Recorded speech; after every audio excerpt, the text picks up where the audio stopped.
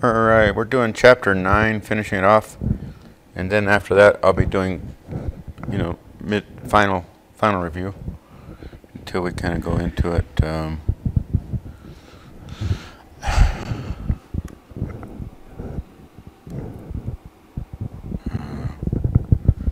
Oh, look, now it's back. Oh.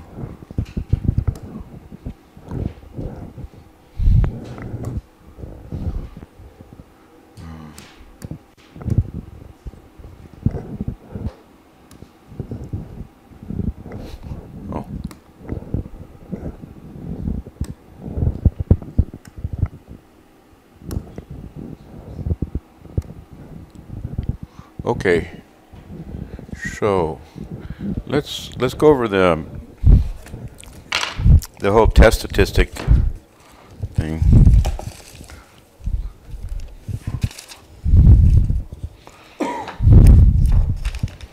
Let's see. Oh, what's this one?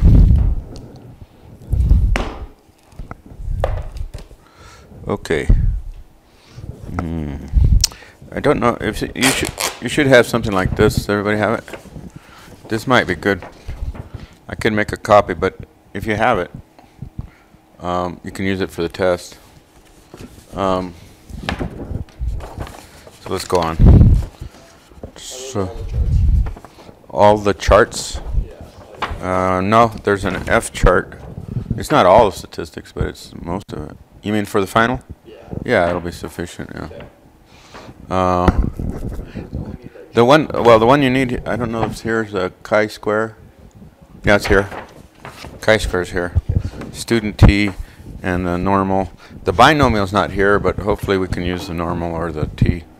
So let's do a real quick review on that first.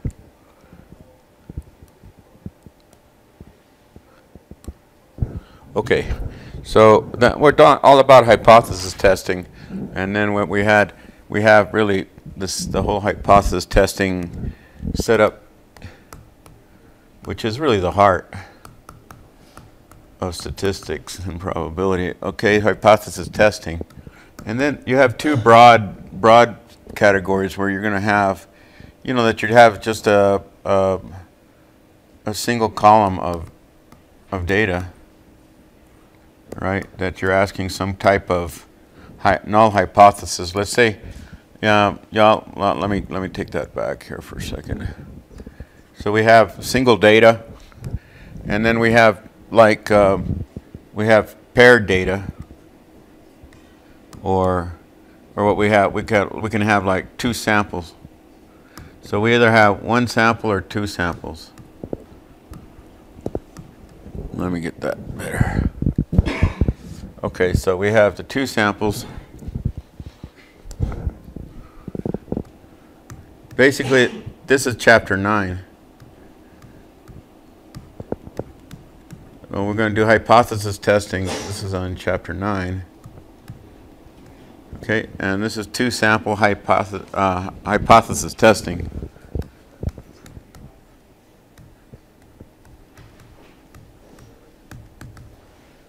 Okay, and the other one is this, that we just got the one sample.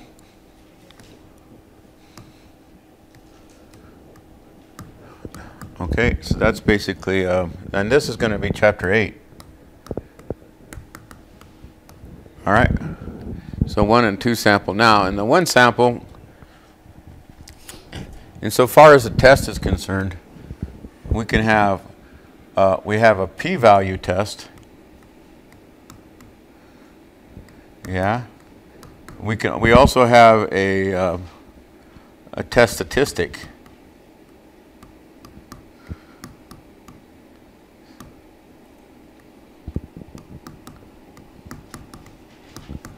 Remember, and we have as another something to look at is the confidence interval.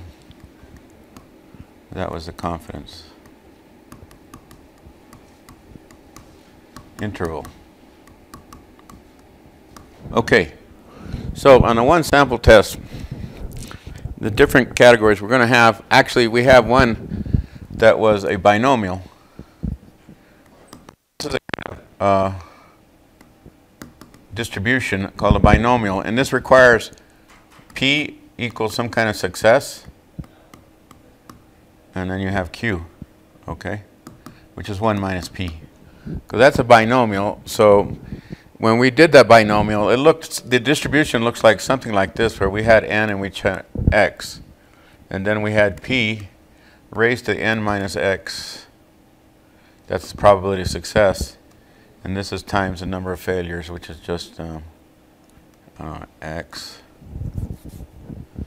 Okay, this is a distribution. It is a binomial distribution. It is discrete. Now, if we have like some kind of situation where n is greater than or equal to 30 on a sample size, or if we have np or nq, these are greater than or equal to 5, then at this time we can use the normal or the t, depending whether you have information on the standard deviation. If you have the population deviation, if they give it to you, then this is really nice. So I'm going to put here that sigma is known. Okay? And then if it's not, we can do what's called the t distribution. Well, student S, student T, well, they call it the student T distribution, okay? And that one you need to have your degree of freedoms, which is n minus 1. Okay? That's the student. This is a T, by the way. Okay. This is more or less when, you know, you're going to use S instead from your sample. You know, use S. That's a sample deviation.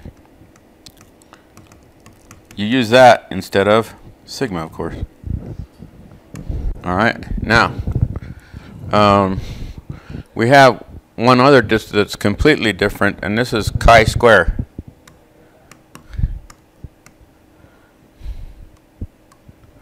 Okay, on this chi-square, we're talking about a null hypothesis with regard to the true sigma. So if we say it's something, let's say, for example, whatever, we say it's, you know, it's 1, then the alternative could be something like, you know, it's not 1, for example. But when you do this hypothesis testing, you would have to do it based on a table that says chi-square.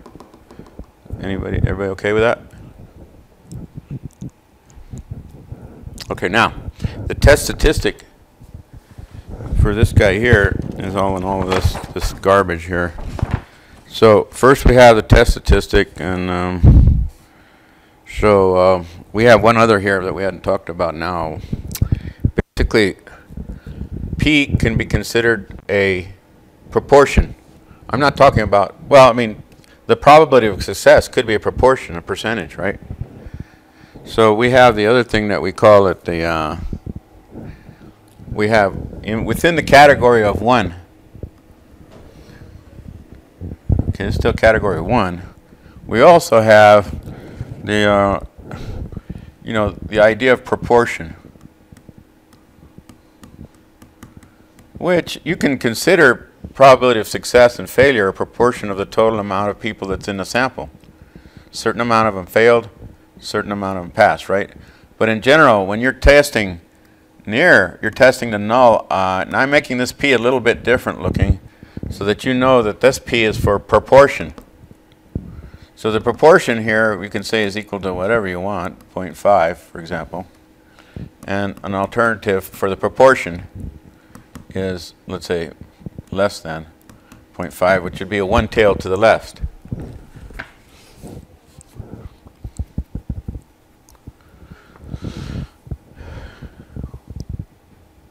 And accordingly, we could use either the normal or the t distribution. Now, when we talk about the test statistic for the normal, the test statistic, this is where to see where it hits on the accept or the reject region of the distribution, right? And remember our z-test here, or I put a little t there, is going to be, well, x, this is what we got from our sample, right, the average, minus what we hypothesize that mu is. Because in this guy, the normal distribution, right, the null hypothesis is going to look like something when you're talking about the mean is going to be equal, let's say, I don't know, to 0, and you know, you can have an alternative anything you want. So not equal to 0, let's say. Okay, when you, this is the null. The null is going to have this test statistic. Okay, so this is what's going to do, what you're going to decide whether you accept or reject. In other words, the bell curve will look like this, right? And you're going to have alpha in the tails, and you're going to have these critical values. Yes? And the critical values, you see where z of t hits. If it hits in here, you fail to reject the null hypothesis, which means that you're accepting, in essence. You're not proving it's that. It just says it appears that the evidence, you cannot reject a null hypothesis, which in this case is saying that mu is equal to 0. Okay? Now, for your test statistic on the proportion, that would have been this proportion. If you're using the actual, well, if you're going to use, if you can use the normal curve, right? Then it's very similar to that. Look at what's different for my, so for my z-test, when I'm talking about a proportion, that's going to be equal to, well, what do I have? I have my p hat, right? That's that weird p. Pure hat minus the weird, what we think it is. That's like rho. That's a p hat. Okay, and then we divide by, it's a lot like, well, I didn't finish here. And this would be divided by s, see?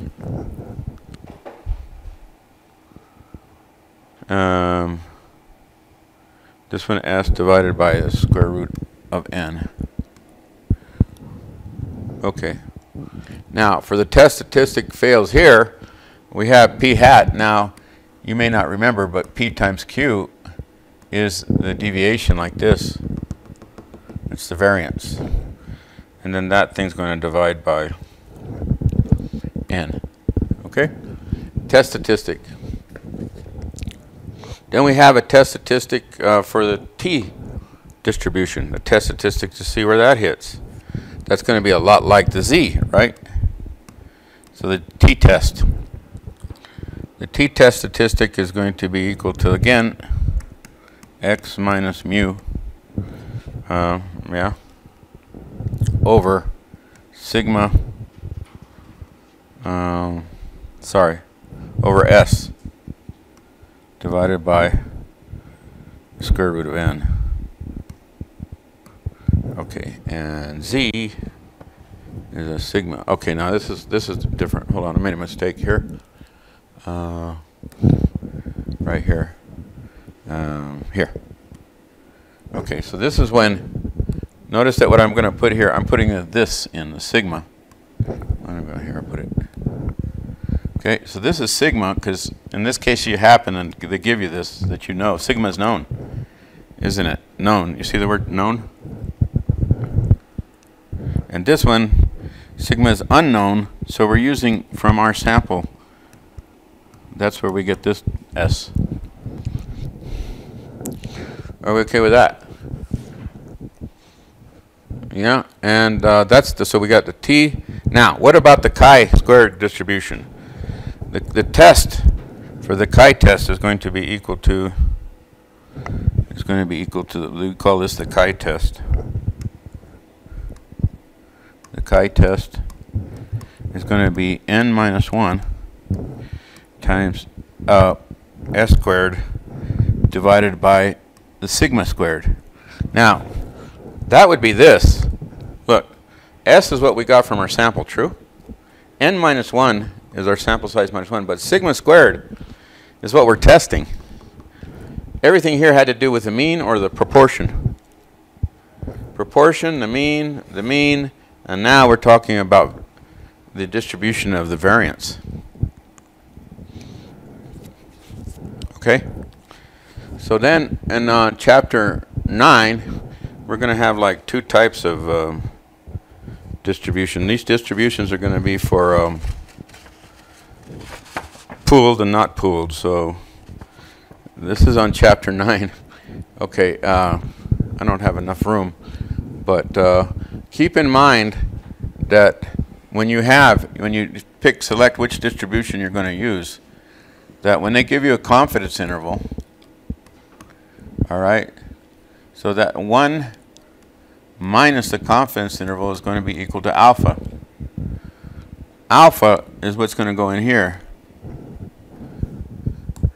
Alpha is in the guts. And if it's a two-tailed test, you're going to have to take alpha and divide it by 2. What makes it a two-tailed test is when I say that this is not equal to 0. Then it's a two-tailed test, okay? So how would we find this number here and this number here? Well, depending on if it's a, which one of these is, but if you're calling it normal, you're going to look like, if this is 0.05 here and 0.05 or something like this, you'll find that it's like 1.96 minus 1.96 thereabouts. So now I take my test statistic and I see where it hits. Test. Okay, and this is a fail. If it lands there, it fails to reject, which means you're accepting the evidence seems that it can be. And if this falls in here or here, right? Sorry, this is accept. Or you failed to reject, which is the same as an accept. Okay, so this is accept zone, but this is a failure to reject. But this is a reject.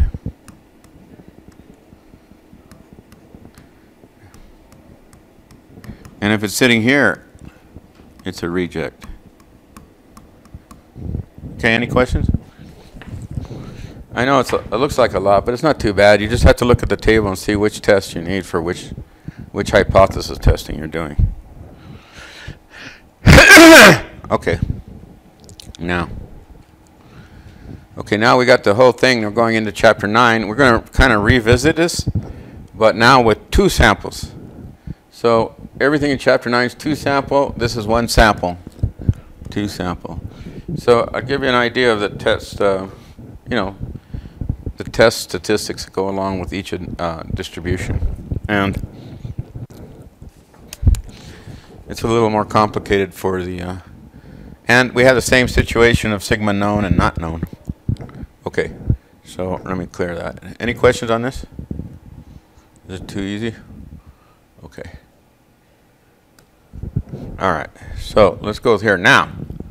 With regard to 2 sample, with regard to the 2 sample, first we're going to have to look at the we got 2 samples. We have 2 samples by definition, at least, okay?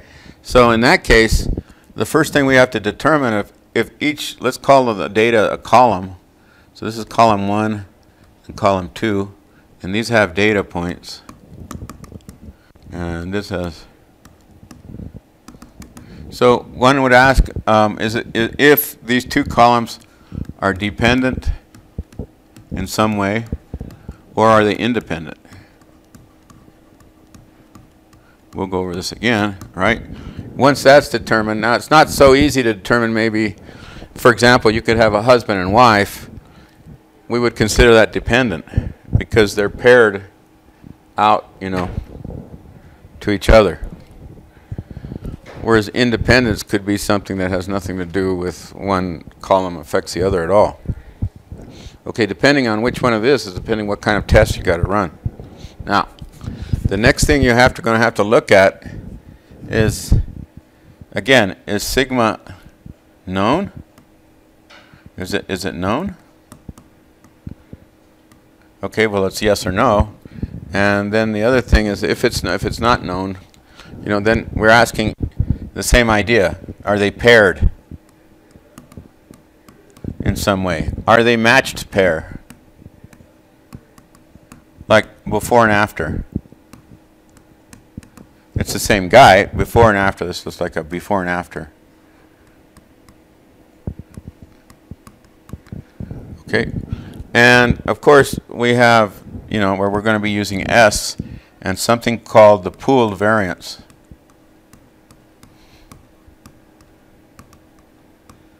For two samples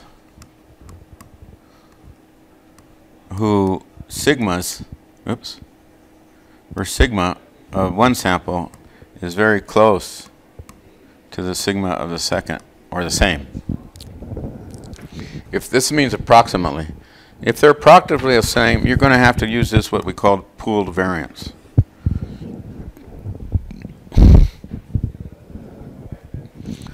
So let's start. And then the test statistic.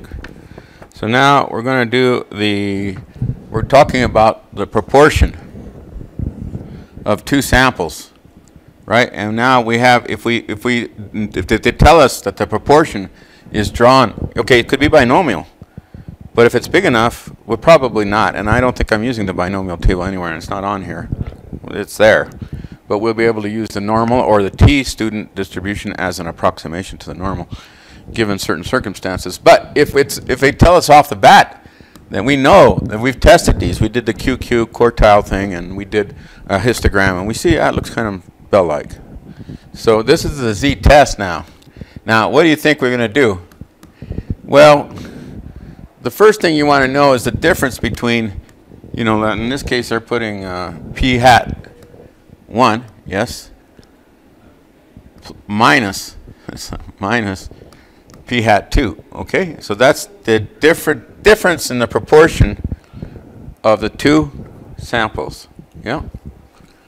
And now we have, and then we have what our hypothesize. What always are going to go here, like if we have a null hypothesis, right, where we can say, well, this is our null, we would say something, for example, that P, no, the true P, see that, the true proportion, that kind of P is kind of weird. P1 is not equal to P2, the proportion. Now, these are theorized. We're theorizing what we think God's proportions are. We're saying that we believe, oh, sorry. Well, always on the one where you're doing the null, this will always be equal. Always equal. So this is equal, and the alternative will depend whether you want a two-tail or one-tail, depending on how you're setting it up. Basically, you'd see row and row, or I call it row 1, 2, and this would be not, okay? Indicating a two-tail test. Okay. Now, so what we're going to test, notice that this is the man-made calculation, yes? So this must be the godlike combination, right? Where I'm putting what? Row 1 minus row 2. But what we think are the actual values that come from here. This is our hypothesized. We think that this is what God's difference is. This is our sampled hats. You see? If you look at that, it should look a lot like this. When we had a z-test statistic with one sample, and we had p hat. Let's see if we had a p hat, right? And we automatically subtract it when we think it's the true p. Remember, there's only one. So I could call this 1 and 1. But you see, again, we're testing the man-made minus what we think God's truth is, rho. Are you with me? Right here, we're taking our man-made difference because we have two samples. Here we only have one. So our test statistic was, given that we know what sigma, divided by the square root of n. Okay, that was our test statistic for proportion. If by chance we don't have sigma, guess what we do? We take our S and replace that sigma. And then usually call this a t-test, a student test, which would still be p hat minus rho 1, and then divided by S divided by the square root of n. This is the test statistic. I want you to be able to see the difference between one sample and two. When we're talking about two samples, what do we have to compare? Their differences. So if this difference, seeing how much different it is from their theorized difference, and remember, you can't have a test statistics without including variance or deviation. You can't do it just based on these samples here. So then we have to do what's called our two proportion. So now what we do is the square root, which looks kind of like this, you know, for 1, but we have 2. So we're going to have something, this thing, we're going to go two proportion. And we're going to have here, we're going to have instead of, okay, for the z guy, we're going to have p bar q bar. And it looks a little different. So then here we have n1. That's the sample size of the first column. And then we have p bar q bar over n2. Okay, now what is this p bar q bar business? And the reason we have it at all is because we're pooling our variance. They're two different variances. So we're going to have that p bar is equal to x1 plus x2. That's a 2. x1 over x2 divided by n1 plus n2. Of course, what's q bar? Anybody care to guess?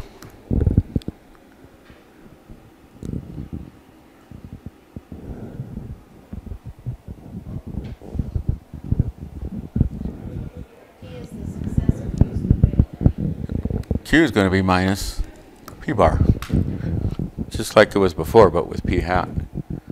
Okay, so in this case, you're testing two proportions, okay? And you're going to have to pool in this amount here. Okay, and now, do you remember we have the one for t, right? So we would expect a t-test for two proportions. And what would that be? Let me see.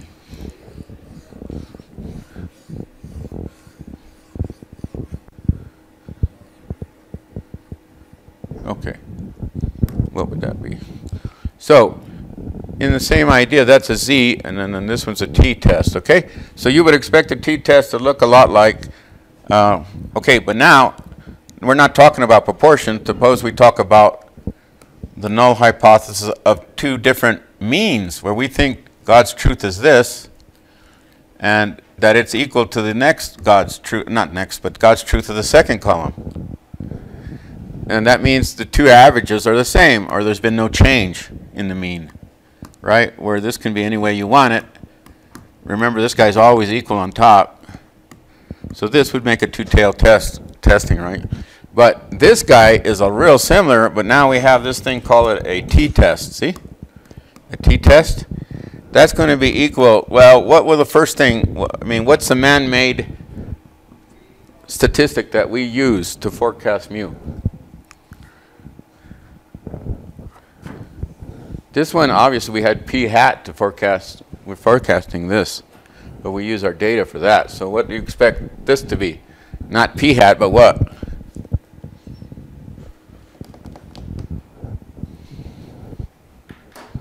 I'm talking about what do I use to estimate the mean for from the man side? X bar. So I would expect this to be x bar from the first minus x bar from the second.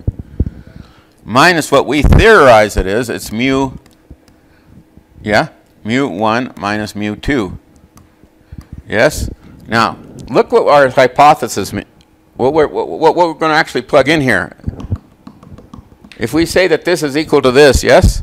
Isn't that really saying that mu 1 minus mu 2 is equal to 0? Because I could add a negative here and bring it over here. So really what this equals here is I'm testing this thing equals to 0.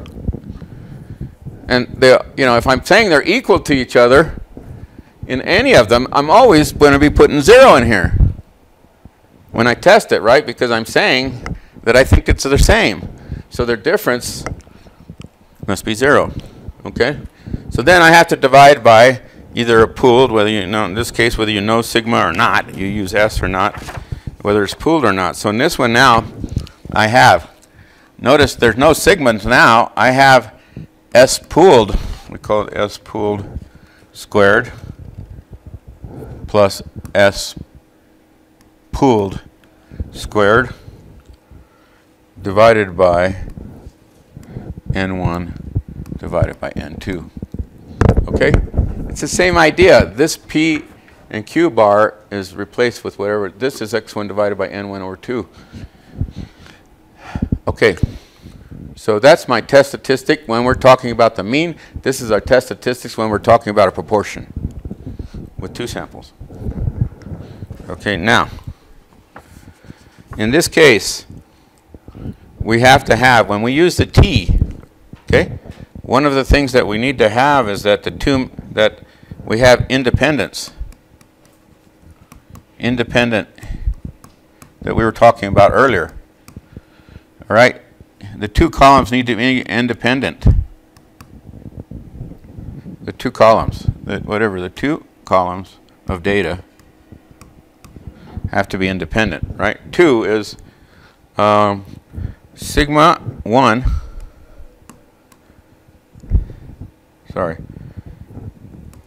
sigma 1 and sigma 2, they are unknown.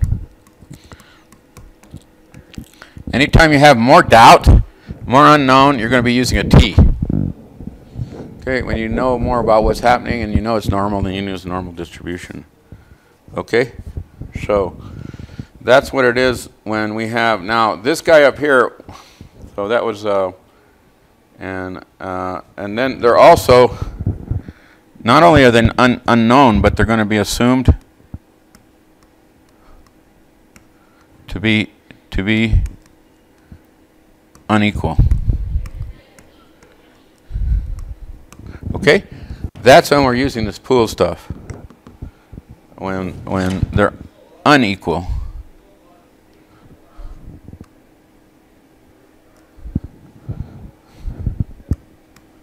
Okay?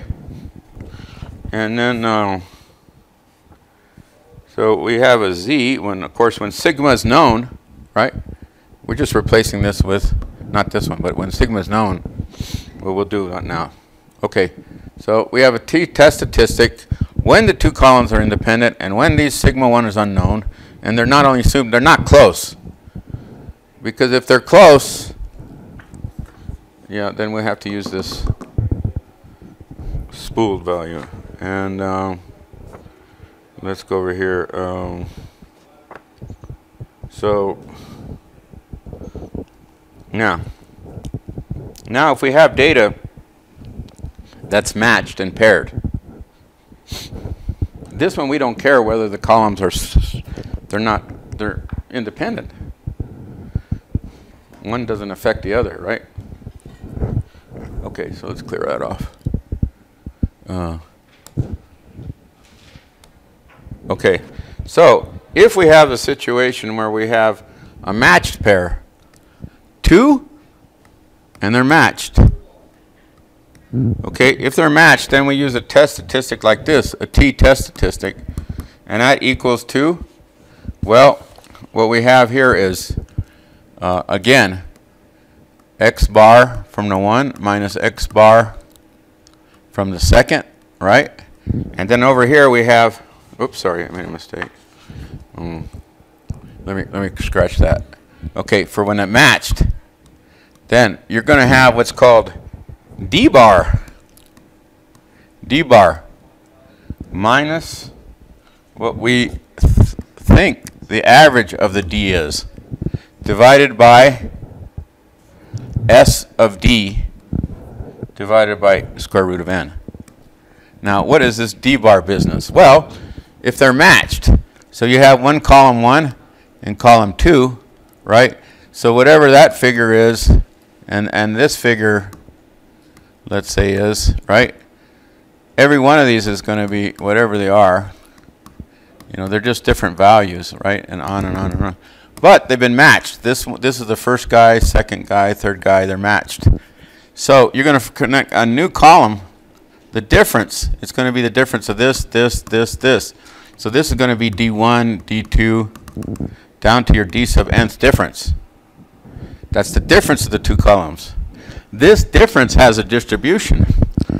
What have you done here? You've taken a 2 sample, yes?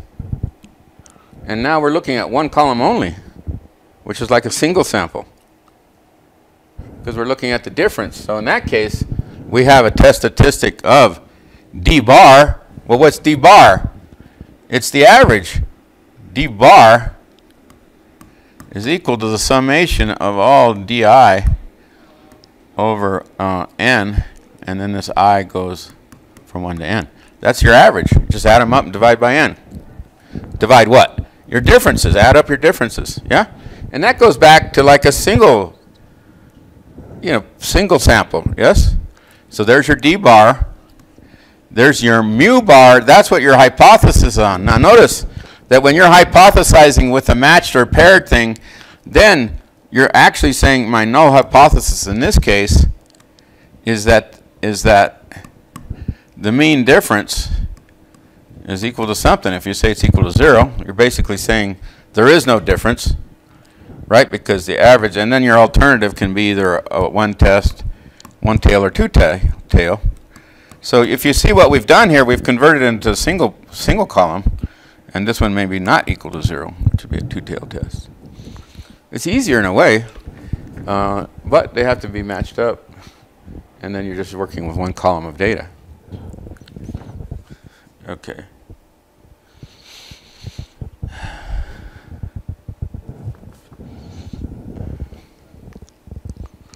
Are we okay with that?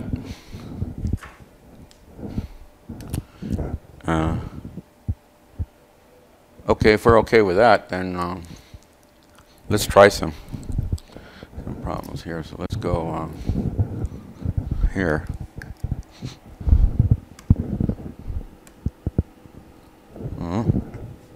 What's going on? Okay. Well, let's go through this. Is it? So let's see. So we're going to make a claim about two proportions. How is a proportion different than a mean? When I'm testing for mu, I'm testing for God's truth, right? But when I'm testing for a proportion, it's not God's truth. I mean, mu is not mu anymore, right? What is it? What I'm trying to say is that what is a proportion? Yeah, it's a percentage. So where we're talking about mu is more about an average. But when you're asking what percentage of population are born midgets, that's a proportion. You can't use mu anymore. You have to use p or p hat. Okay? So I haven't gone over the confidence interval yet, so let's go back next. Okay. So let me make sure I got that.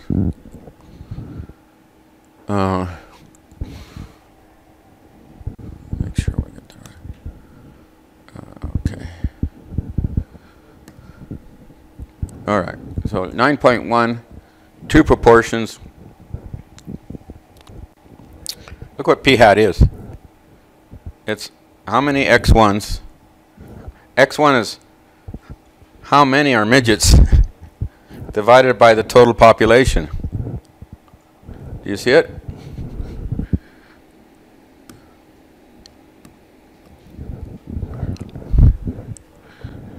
Okay.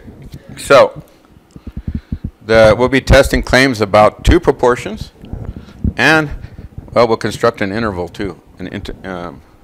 Okay, the difference between the two population proportions. You're always theorizing about the population.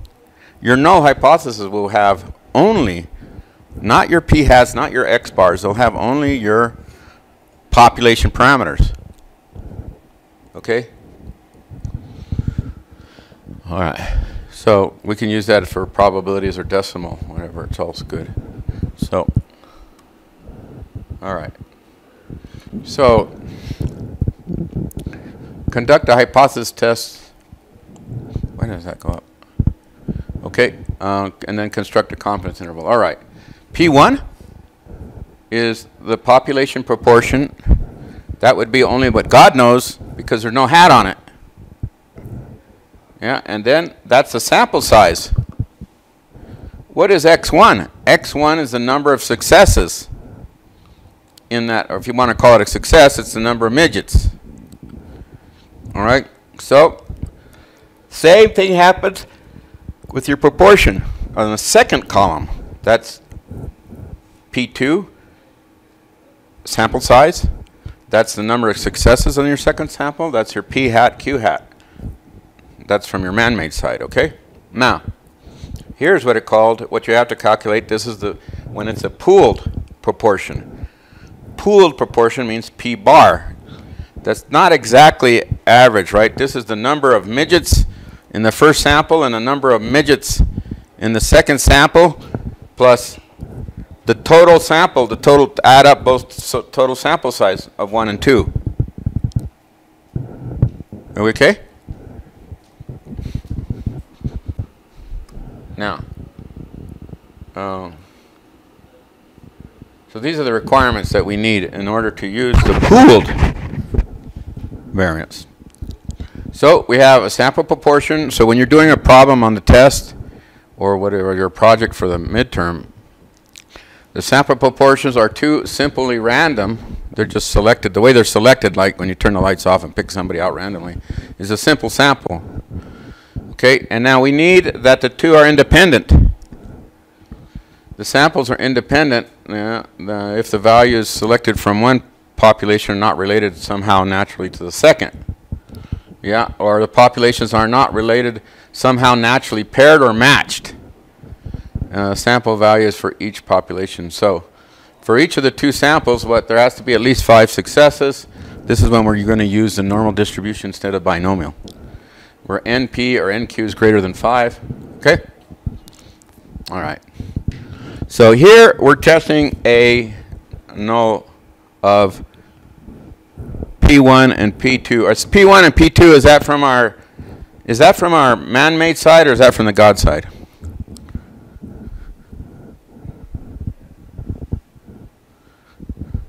Do you see a hat here?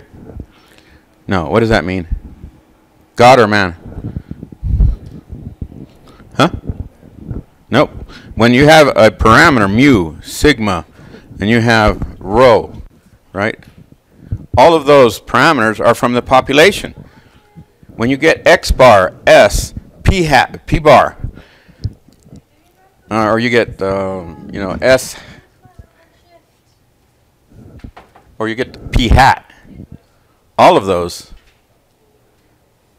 are man-made. Anything with a hat or bar or anything that looks weird is based off the man-made side.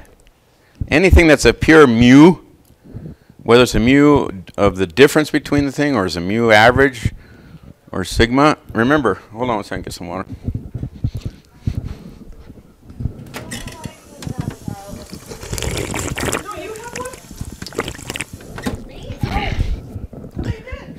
I wonder if my swallowing will come out.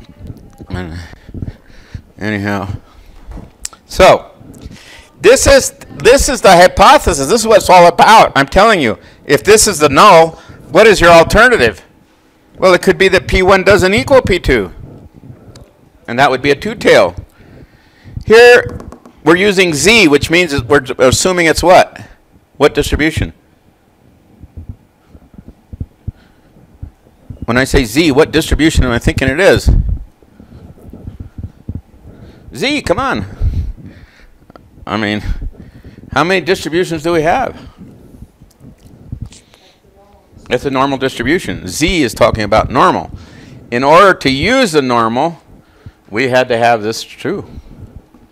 Independence, right? And they're, you know, these values not related to each other. Now, when you're doing your thing,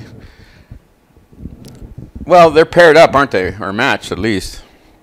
So I would think that probably you're going to be using a student T. But anyway.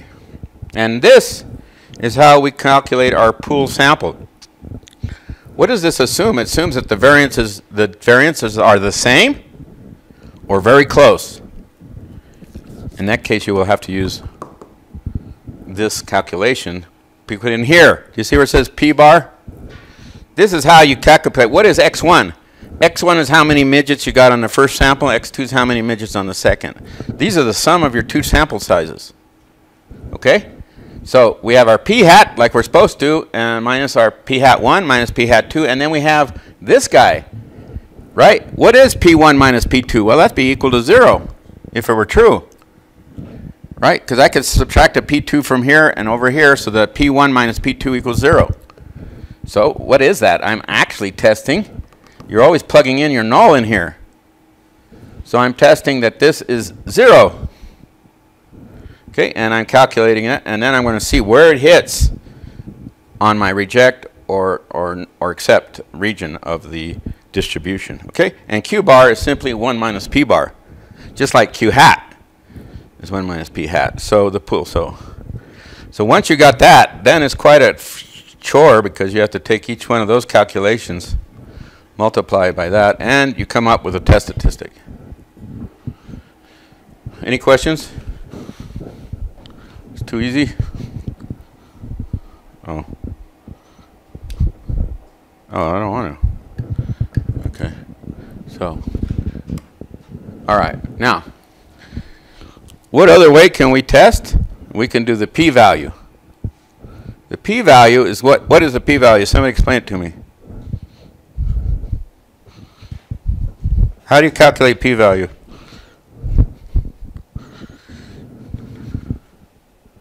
Not all at once.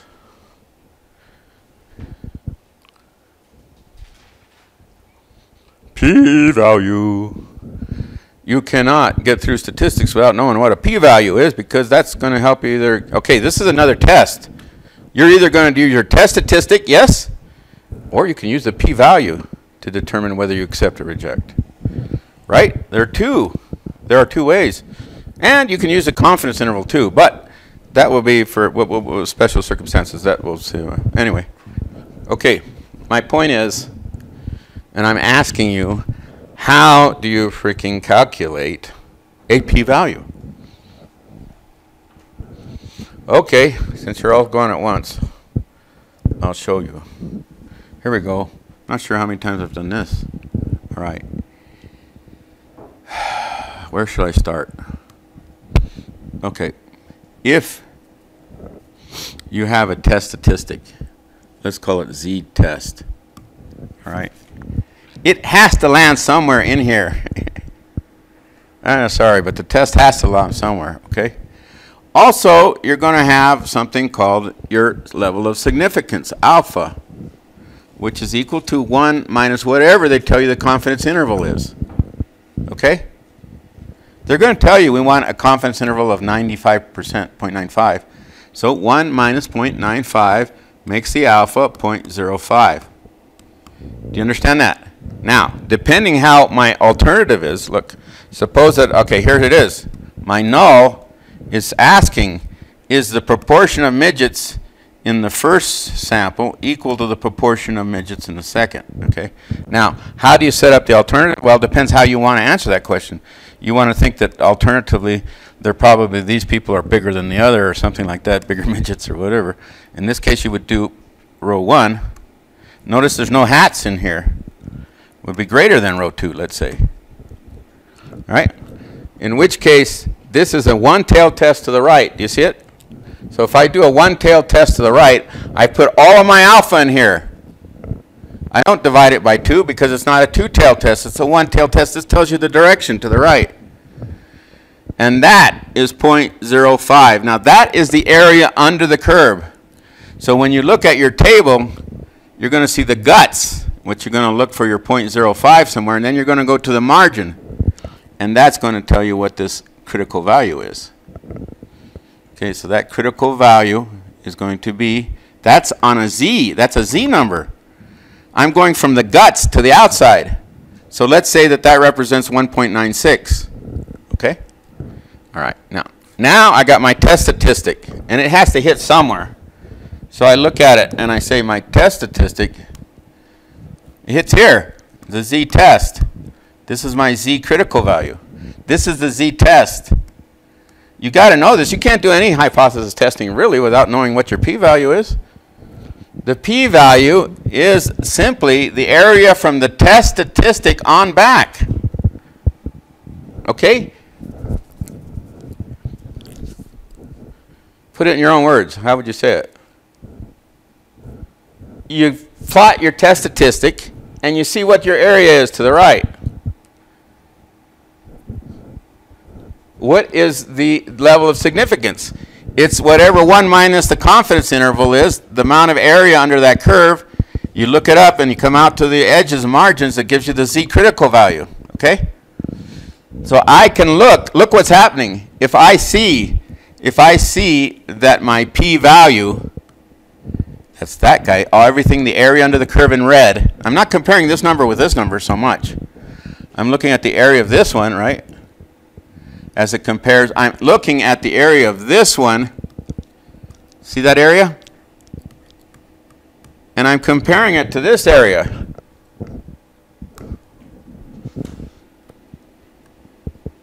Where this was the alpha 0.05. This is the alpha area. You see it? I think you can see that this area is bigger than that area. Well, so if your p-value is bigger than your alpha, you are in the accepting or not rejecting the null hypothesis. If it's the other way around and your test statistic hits over here, yes, you will see that your level of significance area is bigger than your test statistic area from there on back. That way you can look at your results, you can just look straight to the p-value and compare it to that, and you can tell me. And you'll have that problem in the final. They're going to give you some summary statistics, and they're going to give you a p-value. The p-value is the area from the test statistic over. And it's going to give you a critical value. Or you know by the problem itself what the level of significance is. Bang, done. Okay? If they give you the p-value, that means they already calculated the test statistic and they put it right in there for you and they told you the area over. They may not even give you the test statistic. They're just giving you the area. The p-value is the area under the curve. The alpha divided by 2, or the alpha all in a one-tailed test, is the area under the curve. So I'm simply comparing which area terms of the other to decide whether I reject or fail to reject the null hypothesis. Beautiful. Okay? Now, so I'm just telling you, that is p-value. You need the p-value under your skin. You need to think p-value, boom, like that. It's the test statistic score area to the right. The alpha is this score to the right. Now, if it's a two-tail, you know, you have to just divide that by 2. Okay? Is there any question on p-values? P-values is the same, and it's going to be the same. This is for 2. This is for 2 samples, right? But it's the same thing for one sample, the p-value compared to the level of significance. Okay. We haven't gone over it, but it's going to be the exact same thing when we're doing a confidence interval. Look at what happens when we have the confidence interval with one sample. Okay, when I do one sample, well, that's pretty easy. I've only got one sample. I only have p hat 1, right? Minus an error term, right? And then I'm going to bottle up God's truth, rho 1, because this is one population, one sample. And this is going to be less than, well, again, our p hat that we calculate from our sample population plus an error term. Okay? That's how you make a confidence interval. Now, this E guy depends on the if it's alpha divided by 2 or not. Remember, in this case, I came up with a Z value here of 1.96. That 1.96 is the Z value. It is the number corresponding to the area under the curve of alpha, or alpha divided by 2 if it's divided by 2. Okay? So that's that number. It'll change according to what significance level there is, whether it's going to be 2 or less than 1.96 or more, depends on how tight you want your level of significance. And guess what? P hat Q hat divided by n, P hat Q hat divided by 2, these are what it would be anyway. I mean, I mean, we were used to taking the probability of success times the probability of failure divided by n is a kind of a deviation for a binomial. Okay, any questions there? That's too easy? Okay.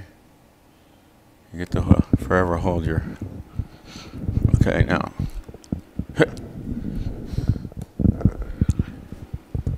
Does this expand any? Yeah. Okay. So. Okay, equivalent method. One is using your test statistic. See where the dang thing hits. Right? So you're going to simply take... I'm going to tell you that I have a confidence interval. For example, I tell you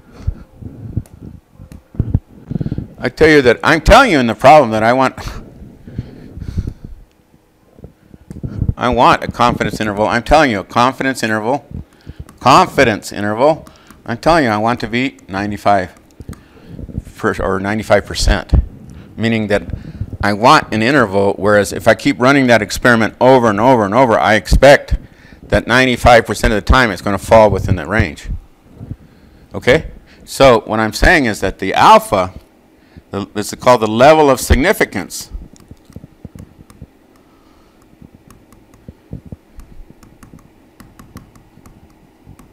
Okay? That would be equal to 1 minus CI, which is 1 minus 0.95, which is alpha is 0.05. Now, if I'm doing a 2 test, I'll have to divide that. So I'm going to have, if I assume it's a normal distribution, and I'm going to do a 2-tailed test, then I'll go here, and I'll put 0.025 and 0.025. Okay? As soon as you get that, your job is to find out these z critical values. Okay? And this is the first way of testing it. And all we're going to do is calculate a test statistic and see if that test, and let's say that test statistic hits here, which is the way you're supposed to say we fail to reject. Fail to reject. This is how you say it. The null hypothesis. You don't really say we accept the null. You are, but we don't say it because we're not saying anything's exact here. It's with a certain probability, okay? So we reject means actually that you're accepting. You accept that in essence. You're just saying we couldn't fit with the evidence doesn't reject it. Okay, so and over here, when we land here and here, if the test statistics here or there, well, then we say the null hypothesis is rejected. And the alternative, what seems to have the support of the evidence. Do you see how clean it is if you really want to test some things using science, right? Because everything about science, unlike, say, a religion, is it has to be, you can't even ask the question in science if it's not falsifiable. You understand what that means? It's not falsifiable, right? I can't say, okay, look, God is true because the Bible says it's true. So you're using the Bible to prove itself. You know, why is it true? Because it says it's true. That's a tautology, a circular thinking. Okay? That we can't even bring into science. Because there has to be falsifiable. So if I make the claim that all polar bears are white, and I find one that's black, in science, that's it. You just falsified it. It's not true. Right? But if you have some kind of thing like it's impossible to prove. I mean, okay, it's impossible to disprove. So anytime in the, does anybody know what the word rhetoric means? Have you ever heard rhetoric? There used to be courses taught in rhetoric. In some colleges, some liberal arts colleges, they still teach rhetoric. It's the art of persuasion, almost like sales. How do I close the deal? How do I talk to you? How do I close? How do I make my point? All right? Whatever tricks you can use to do that's rhetoric. Okay? So, you know.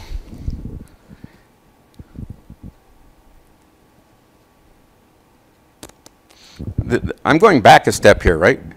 This is when you're using a test statistic to accept or reject. This is not the p-value. Okay, now it's talking about looking at it again, but now let's look at it in terms of p-values. Okay, and we pretty much went through that. But look at what the null always is. The null will always have an equality sign. Always. Okay, and then we had, okay, so this is a hypothesis test. If you want to test a claim about two proportions and using the p-value method, which we pretty much show, because this test statistic, right, if it hits right here, guess what? From here over is all the area. It's a lot bigger than that area. So it's certainly in the failure to reject. Are we okay with that? Oh, let's go down. So then I go down to here. The p-value method. Look. It says, okay, 9-1, the problems include two samples proportions. This was with license plates.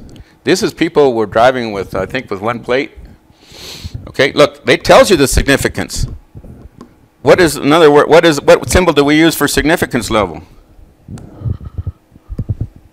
Oops.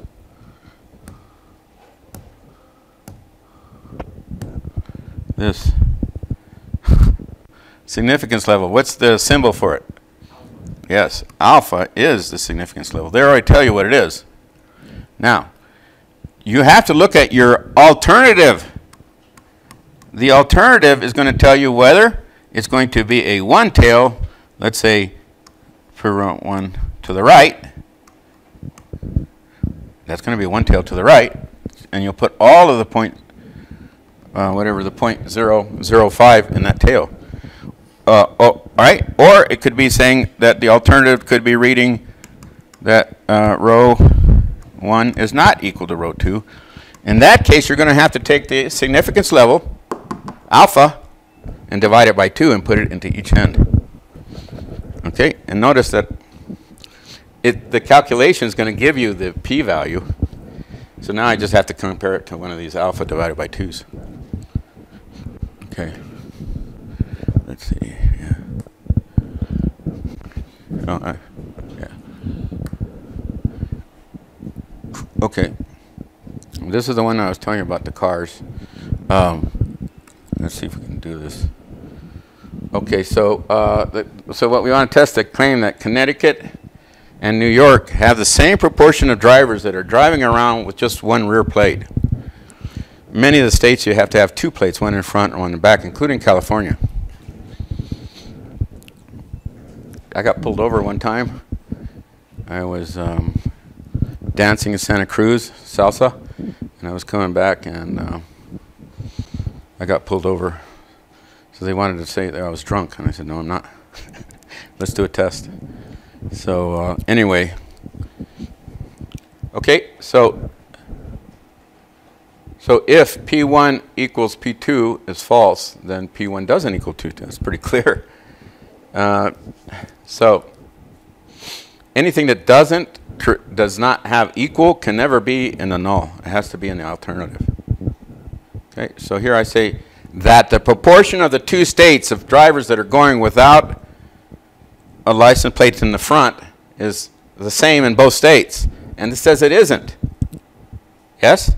And it's telling you that we have a level of significance point source, so we use alpha.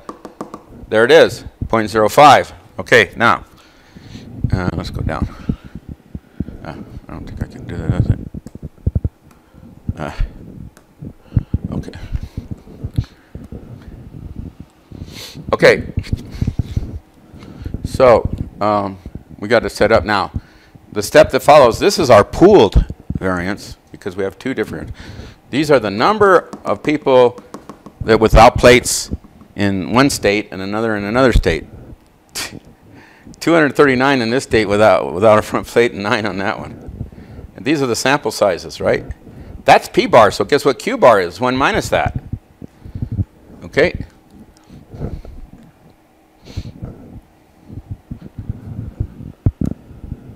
Okay, so this is a two-tailed test. All right, all of this stuff. Now this is what? What is this Z? What have I calculated here? Now that I got P bar, Q bar, look, Man-made, that difference minus what we hypothesize the difference is. Yes? If it were one sample, we just cover everything with P2 in it. And this would be P hat, Q hat. Okay, well anyway, we got 7.11. And what is Z? What is this number? What is it?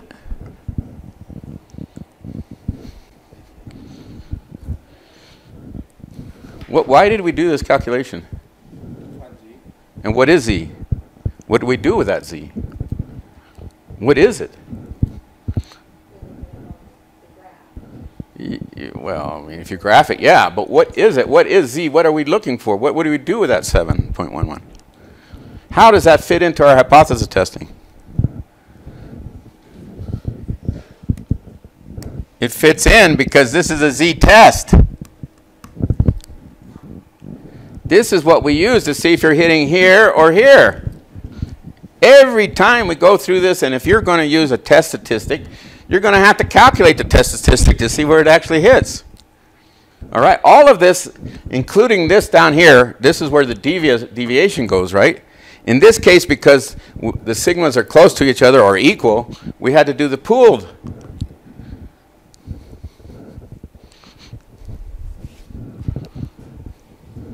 Right? You got to know. I'm doing the same thing over and over. Either I'm looking at a p-value and comparing it to the alpha, or I'm going to count a test statistic and see where it falls relative to the critical values.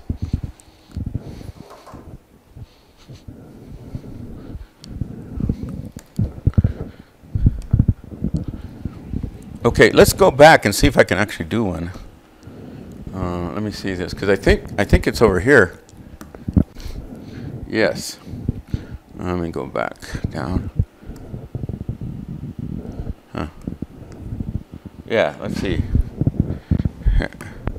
So, if you hit it right there,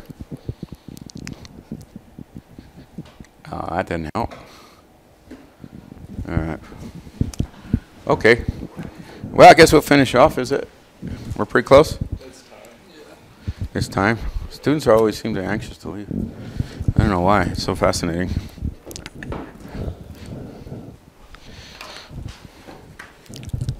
Oh, I know. I need to go like here. Oh, no, here.